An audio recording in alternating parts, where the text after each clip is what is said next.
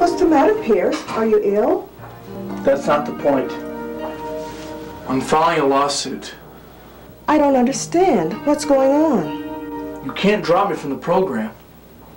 I don't want to drop you, but I can't have nurses with poor judgment. According to procedure, you have an appeal mechanism. I'm dropping you from the course, not the entire program. I know what I did, and it wasn't that bad. Remember the other day when you were administering that IV injection incorrectly?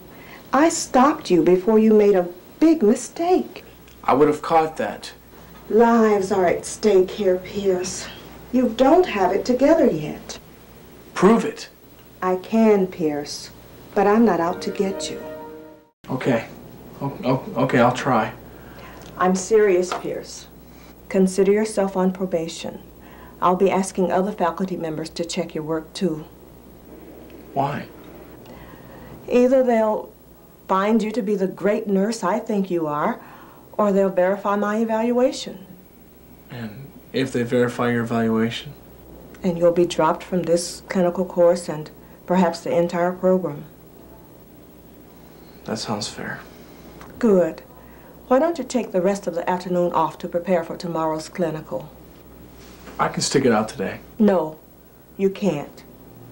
Not until you're prepared.